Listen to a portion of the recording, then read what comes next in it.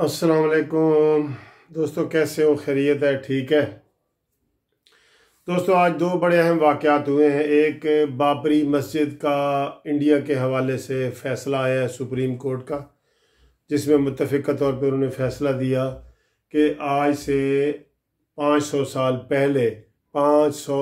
पहले वहाँ पे मंदिर था और यहाँ मंदिर ही बनेगा। ये आज बहुत दुख वाली बात हुई है, बहुत अफसोस वाली बात हुई है।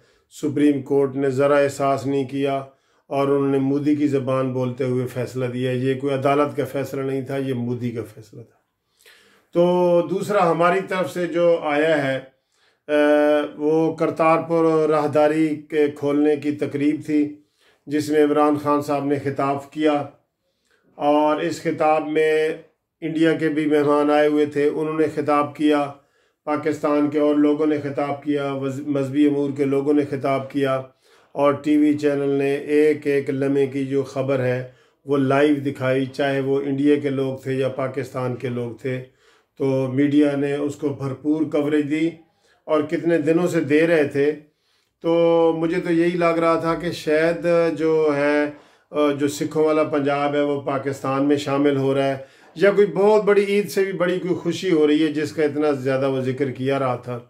तो आज हमारी जो पूरी टीम थी उन्होंने वो सिख का जो ऊपर वो सर ढांपते हैं, सिखों वाली छोटी पगड़ी, वो बांधी हुई थी। वज़ीर आज़म ने भी वो बांधी हुई थी। हालांकि वो चाहते तो अपनी इस्लामी टोपी पहन के जा सकते थे, अगर वो उनके गुरुद्वारा में नंगे सर से नहीं जा सकते थे तो अपनी इस्लामी टोपी पहन के उनको बता सकते थे कि ये टोपी पहन के हम। बहरहाल उन्होंने वो सिखों वाली छोटी पगड़ी पहनी और उसको ओढ़ के और उसको जाके वहाँ पे तकरीर की। लेकिन अफसोस कि इमरान खान ने जो है वो कश्मीरियों के हवाले से आज भी मोदी को जो ईंट का जवाब पत्थर से दिया है, वो रिक्वेस्टें की हैं, वो मिन्नतें की हैं, वो तरले किए हैं कि मोदी साहब बाज आ जाओ। आज 100वां दिन कर्फ्यू को हो चुका है। बजाय ये कि वहाँ पे कोई पैगाम देते धड़ल्ले से, मुँहज़ोर तरीके से, मिन्नतें तरले मिन्नतें। ये जब से कर्फ्यू लगा है 100 दिन हो गए हैं, मैं मिन्नतों तरलों के अलावा मैंने कोई इमरान खान से मुँह से ये नहीं सुना। तो इंसानियत का दर्स देते हो भाई। इंसानियत का दर्स सिर्फ हमारे लिए है, वो कश्मीरी इंसान नहीं है जिनके लिए सारे वहाँ पे लोग मर रहे हैं और वहाँ पे कोई ना खाना है ना पीना है ना कुछ भी नहीं है, और लोग 100 दिनों का कर्फ्यू ज़रा तसव्वुर करें। और आप करतारपुर की राहदारी पे इतने खुशियों के ये बना रहे हैं कि आज इमरान खान ने कहा जी कि मुझे तो आज पता चला कि मेरी हुकूमत कितना अहम और तेज़ काम कर सकती है, तो इसका मतलब हम दूसरे काम भी कर सकते हैं। तो ये बड़े दुख वाली बात है। तो आप पेशावर की BRB, आपके ने जो BRT जो है आपकी मेट्रो पेशावर वाली, वो तो 6 साल से नहीं बनी, उसके ऊपर तो कभी आपने अफसोस का इजहार नहीं किया। ये जो दूसरे महकमों ने बनाई है और इसका सारा क्रेडिट आप ले रहे हैं कि 10 महीने में आपने बना दिया है इतना बड़ा, तो खुदा के लिए कोई कश्मीरियों के लिए भी आवाज़ बुलंद करो।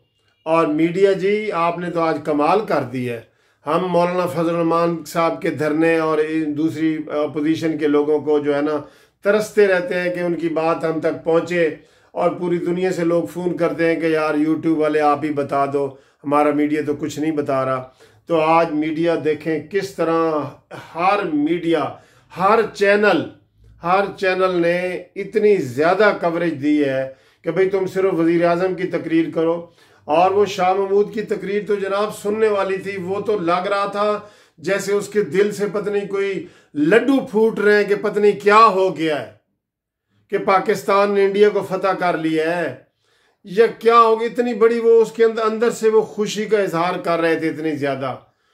तो जनाब अली, ये कोई ऐसी बात नहीं है।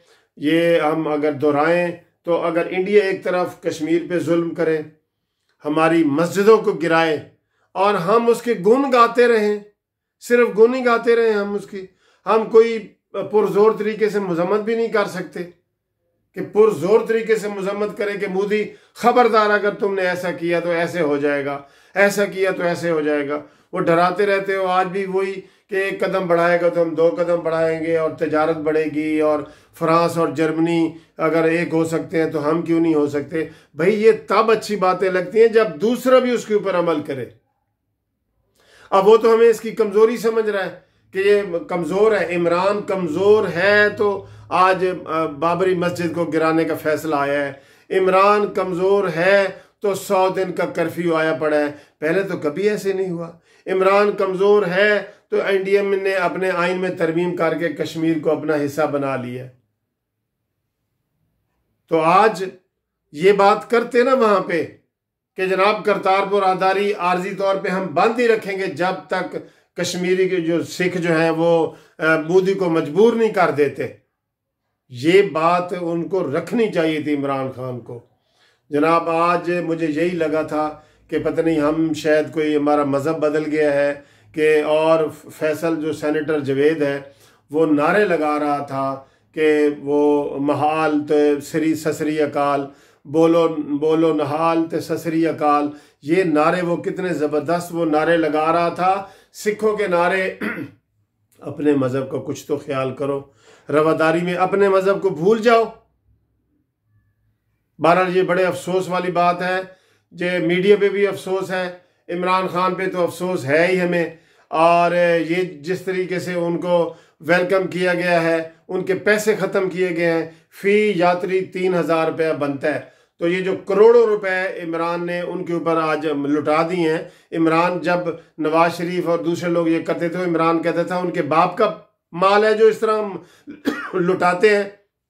तो इमरान खान आज जो तुमने उनके ऊपर माल उनको माफ़ किया है 10,000 यात्रियों को, ये करोड़ों करोड़ों रुपए बनते हैं पाकिस्तान के, तो आपने अपनी जेब से दिए हैं, क्यों माफ़ किए हैं? अगर उनके बाप का माल नहीं था तो ये तुम्हारे बाप का माल है।